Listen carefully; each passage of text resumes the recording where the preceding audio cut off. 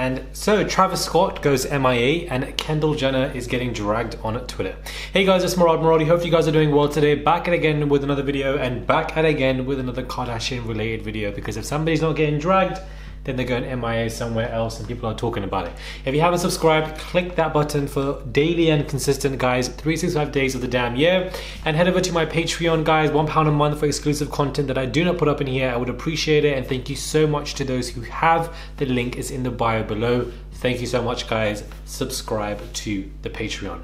So we have Travis Scott, who has deleted his Instagram and has gone MIA simply because he was getting trolled viciously, let's just say, the word vicious, you know, over his Halloween costume. Now I feel like that in itself is quite sad, but also quite funny.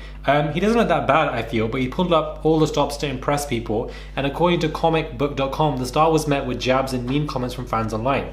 It is claimed he lost it when one compared the costume more to a cockroach than the Caped Crusader. His fans hoped he'll be back before long with new music and around the corner. And yeah, I don't really think it's a cockroach, but I can see why people would say that. I guess the color is a little bit brown, like a dark tint of brown as opposed to black.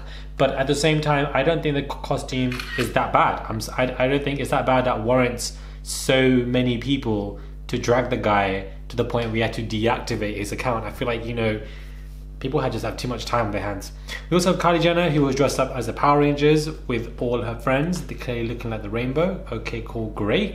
And we have Kendall Jenner. We have Kendall Jenner, who was getting it online because she was hosting a her birthday party, I believe. And people were upset that during a pandemic, we should have been doing all of this. What is going on? It's not really fair. You know, Megan did the same thing. Cardi B did the same thing. The 40th birthday bash that Kim did, which yes, people quarantined, that people are still upset about.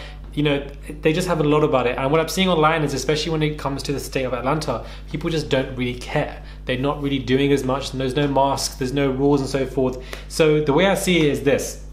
Yes, the US are dealing with this terribly when it comes to COVID, but apparently, statistically, the UK is actually dealing with it worse than the US. So yeah, it is what it is. But she's getting dragged not only for the party, but the fact that there's a video going around where she's blowing into the candles. And as she's doing that, the person that's holding the cake next to her is wearing a mask.